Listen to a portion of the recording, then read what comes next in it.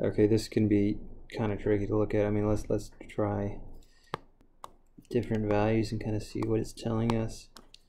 2, let's do that. 2, 1/2, negative 1/2, negative 2 for x. So 2, I mean that doesn't work. 1/2, that works. Negative 1/2, so 1/2 plus. Doesn't work. Negative 2, doesn't work. So it looks like basically what these results are telling me, 2 is a proxy for anything greater than 1. 1 is a proxy for anything between 0 and 1. Negative 1/2 for between 0 and negative 1. Negative 2 for anything less than negative 1. So what this is telling me is that for this to be true, x needs to be between 1 and 0. If I look at the really quick, 1 and 0 actually do work. So number 1 tells me x is greater than or equal to 0. Well, that's one part of it, but I don't know that it's limited at 1, so that's not sufficient on its own.